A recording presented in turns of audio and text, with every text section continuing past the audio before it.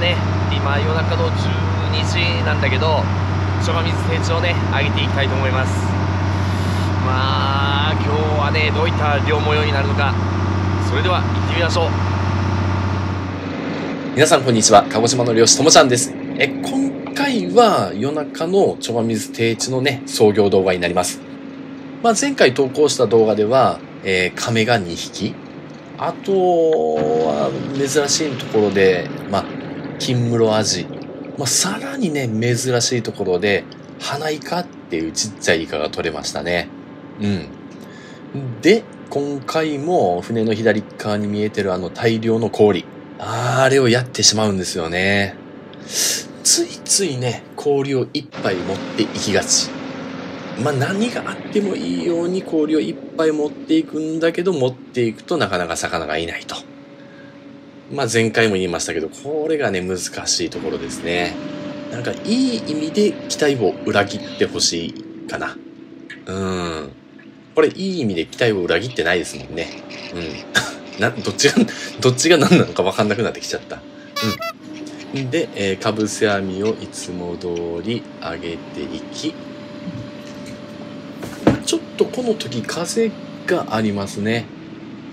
髪の毛が、後頭部から前の方に流れていってるのがわかるんですが、この風が吹いてるっていうことは、北西の風がちょっと強いかな。で、この、操業動画なんだけど、1月30日に撮影した分で、1月30日、31日まであるんだけど、月末って言われる時に差し掛かってるんだけど、月末になるとね、仲買さん、こんなこと言ったらよくないけど、棚卸しとかあるのか、なかなかね、相場が上がってこない。ちょっとね、通常より下げ目になるんですが、しけで魚も少なかったのか、市場の方にね、比較的いい値段がしてたと思います。いや、むしろ高かったと思います。ありがたいですね。相場がいいとね、すごい楽です。楽って言ったら良くないか。とにもかくにもありがたいって感じですね。はい。では、これなぜかわかんないけどね、この時期にこの小ぶりな島アジ。島アジって言ったらもう夏でしょって。なので、やっぱり水温がね、若干まだ下がりきれてないってことでしょうね。はい。で、そうですね。この黄門旗。この黄門旗、ちょっとね、痩せてるんですよ。痩せてるのには理由があって、奇形って言って、骨がね、ちょっとこう、おかしくなってる魚ですね。なので、ちょっと逃がしてあげました。市場で売れないことはないんですけど、せっかくだったら、ちゃんとね、見た目も良くて美味しい魚を食べていただきたいっていうことで、今回はね、逃がしてあげましたね。はい。で、サバを。サバの首ポキンといってポイって、そりゃ良くないですよ。もうちょっとね、丁寧に扱いましょう。はい。で、次は、サゴシですね。これも、ちょっとね、炙ってあげて、お刺身で食べるとね、めちゃめちゃうまいです。皮をね、バーナーで炙ってあげて、身の方もね、ちょっと炙ってあげると、香ばしい香りがしてきてね、食欲をそそります。さらにね、その香ばしさも相まってまたうまいですね。ぜひ食べてみてほしいと思います。はい。で、次は、これといったものがいないと見せかけて、これですね。これ、なんてイカなんだろう。正式名称はどっちなのかわかんないですけど、ケンサキイカの方になるのかな。鹿児島では赤イカって言ったりしますね。イカの名前はね、いろいろあって難しいですね。いろいろあるっていうか、その地域で呼び方がね、若干違ったりするので、赤イカって言ったら、例えば奄美大島の方に行ったらね、全然違う大きなイカとかになっちゃうんですけど、はい。で、次は、サゴシ、アジ、カマスってところですね。全体的にアジの割合が多いですね。はい。あ、で、これが、アオリイカ。まあ、鹿児島で水イカですね。前回ね、このイカを紹介した時に、持ち方失敗してね、指ガブって噛まれましたね。今回は、ちゃんとそこら辺をね、気にしながら、紹介できてるんじゃないかなと思います。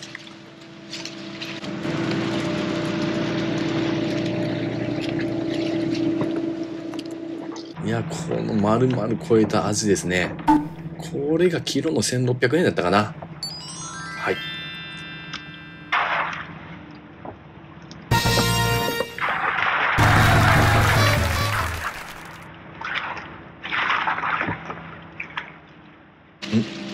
で、ぼちぼち終わりそうかな。あ、そうですね。これラスト。サゴシが2匹とアジが1匹。はい。ということで、まあ、全然取れてないわけでもないですけど、すげえいっぱい取れてるわけでもないので、まあね、このまま終わるわけにはいかないということで、金庫網に行きましょう。で、今回取れたイカですね。あ、そうそうそう。実はこの白いカッパのおじさんですね、昨日まで鹿児島大学水産学部の佐野先生、佐野教授っていらっしゃるんですが、その方のマーケティング戦略という後期の授業を受けてました。ほんとね、佐野先生の授業はね、面白かったですね。まあ、去年の9月から、昨日まで受けてたんですけど、いやー、まあ、大人になってから、今ともちゃんお仕事してるんですけど、学生の時だったら分かんないかなっていう風な話かもしれないですが、今聞いたらね、すごい、なるほどって、そうやって魚って売れていくんだねとかね。まあ、マーケティングって魚だけの話ではないんで、まあ本当勉強になりました。ありがとうございます。まあ、その授業をね、若い学生さんの中に紛れてね、おっさんが、一番前の超アリーナ席に座ってね、聞いてたんですけど、多分他の学生さんも、なんだあのおっさんはって思ってたはずだよね。まあでもね、一番前に座ってね、お話聞けたので、すごい勉強になりました。ただ、やっぱりね、焼酎の飲みすぎなんでしょうね。記憶力が全くないです。一晩寝たら忘れちゃう。いや、忘れちゃうっていうか、その理論的な部分はわかるんだけど、なんていうのかな。英単語とかがよく出てくるんだよね。そういった部分がね、なかなか覚えられないんですよね。やっぱ魚をもっと食べないといけないです。魚は記憶力を助けてくれますからね。それがオメガ3に入ってるっていう話なんですけど、本当佐野先生の授業はね、面白いので、まあ、水産業に興味がある方はね、鹿児島大学水産学部を目指されてもいいんじゃないかなと思います。佐野先生、流通経済学の先生なんですが、魚の名前もね、詳しくて、一番最初指摘されたのは、これチカミ金時ですよって張り切って出したのが、いやいや、宝石金時だからって LINE 来ましたね。ちょいちょい先生に教えてもらってます。いやー、ありがたいです。はい。ということで、金庫の方を上げていくのですが、金庫といえばね、ハマチ、スズキですね。そういった魚が今回もいてくれるのか。なんか、この時どうだったんだっけ一回動画を全部見てから当てるこしなさいよって感じですが、確かね、ハマチとスズキがいてくれたんですよね。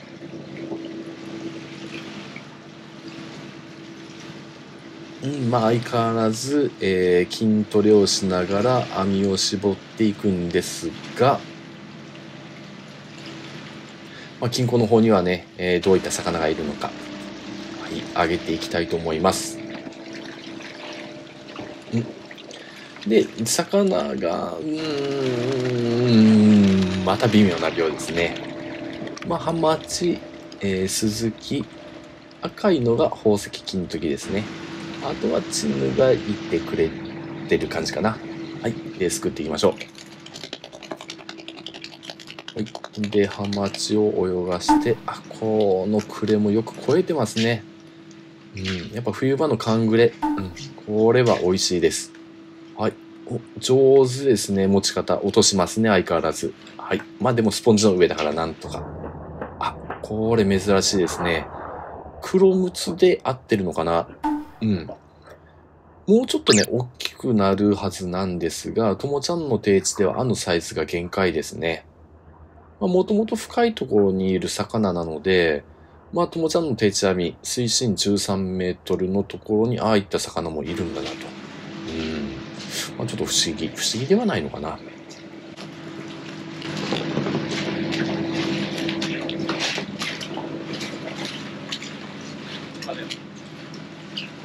はい。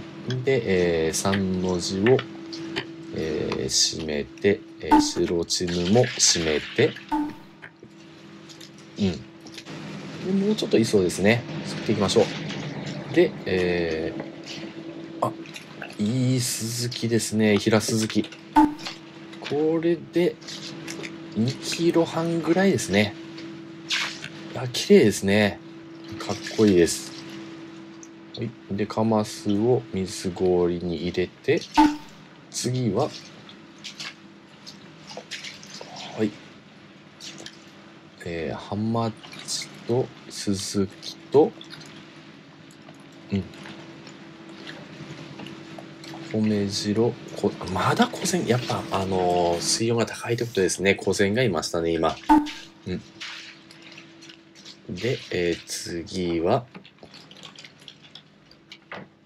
宝石金時がいって、ちょっとハマチがね、飛び出さないように、タモでね、押さえてますね。はい。飛び出してきたのをすくって入れて、